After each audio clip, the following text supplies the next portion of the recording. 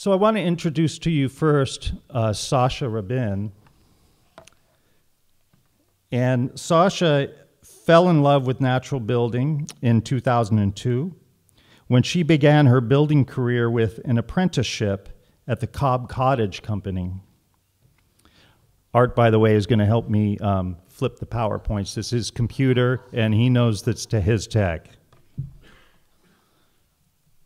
I feel like I have a celebrity computer tech today. Since then, Sasha has taught extensively through organizations that she co-founded, 7 Generations Natural Builders and Vertical Clay, and through collaborations with the Yestermorrow Design Build School, the Canelo Project, Cal Earth, the Solar Living Institute, and Quail Springs Permaculture. Teaching natural building has brought her as far as the Permaculture Research Institute, PRI, Jordan, and PRI Kenya. She currently lives in the Southern California high desert of Quail Springs and runs her own natural building organization, Earthen Shelter. And although she enjoys the acts of building, her true passions lie in the teaching and sharing of natural building with others. Sasha was drawn to natural building due to her interest in the impact that shelter has on our lives and what it means to live in beautifully created homes of natural, non-toxic materials. Sasha?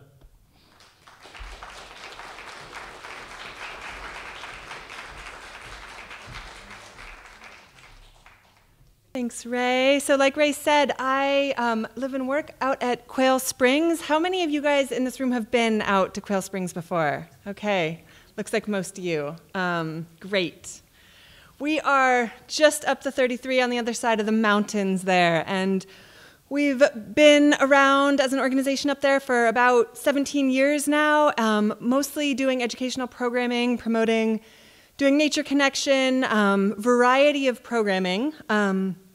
And we are currently working to help bring earthen building and natural building more accessibility into the mainstream. So this is an example here of some earthquake test walls we've been doing in collaboration with Cal Poly and Art Ludwig, basically addressing the fact that the main stumbling block right now to bring these materials more into the forefront and make them more accessible to more people, especially in more urban areas, is not having numbers for earthquake and for fire testing. So we have decided to sort of shift some of our focus that direction. So I'll share more on that in a little bit, but we hope to do the actual testing in the next couple weeks. But meanwhile, we have these 4 walls here that have been drying now for 6 months, and they're all built with different amounts of reinforcement in them, as well as one that's just standard cob wall.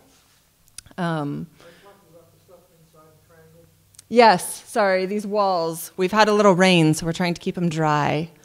But I was gonna back up a minute here and just sort of broaden our perspective and start with a slightly larger overview of earthen building around the world. So this is probably the largest earthen building in the world. It's in Mali. It's around 26,000 square feet, built around 1906. I like this one because it's a housing development.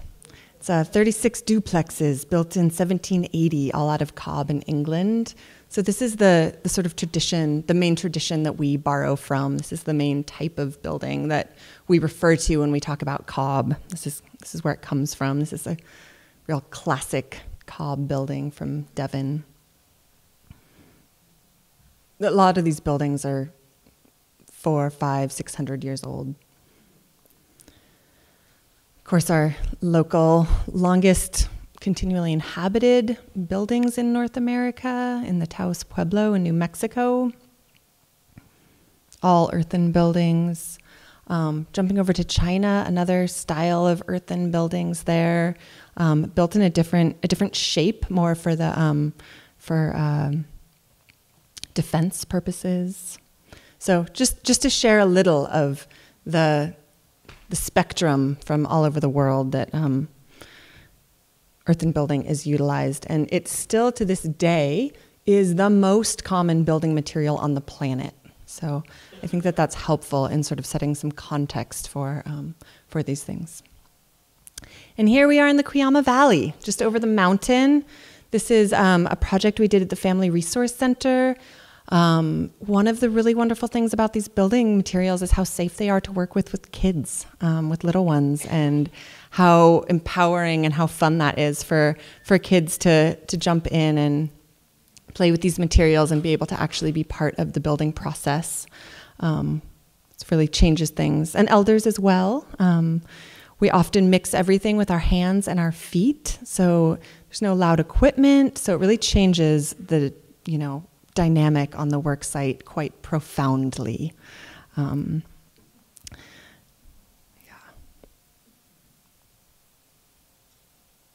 So also very conducive to just people getting together and working together. Really changes the dynamic there as well. It necessitates people coming together and helping you. Just have a handful of slides of some finished photos for those of you who have never been in or experienced earthen buildings. This is a small Cob Cottage. It's an earthen wall, just in a more mainstream traditional house, or conventional, as Ray was saying. Just ways that these materials can be used in conjunction with more conventional materials as well. A lot of benches and outdoor walls, garden walls, windows, sitting areas. So traditional technique that we learned from a man in India, that some friends brought back. Most of the materials that are used tend to be used locally from the site, which makes it so you can have a very direct feedback loop for the impact that your harvesting and gathering of materials is having, which is a very important piece. Fire.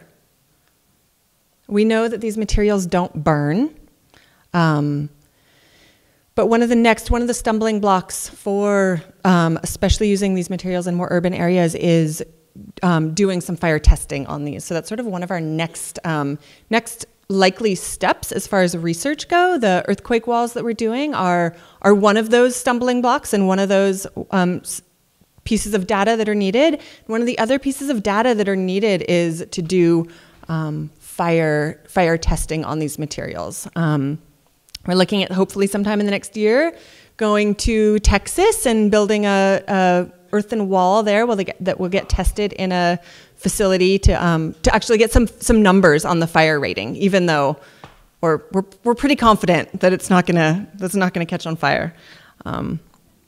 Just having the numbers is what's needed. Here's just a little cob cabin that I built up in Middleton that survived the valley fire up there, and on all four sides around this cabin, all the houses burned, and it was just left standing up on the hill.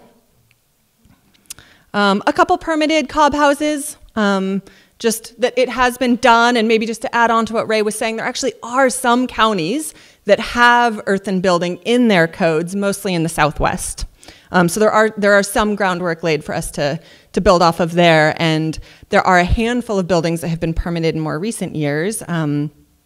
This building that was built in Berkeley this past year, I believe that it's 121 square feet. They could have done it for 120 square feet and not done the permit, but they wanted to go through that process. And yeah, time for questions later. Thank you.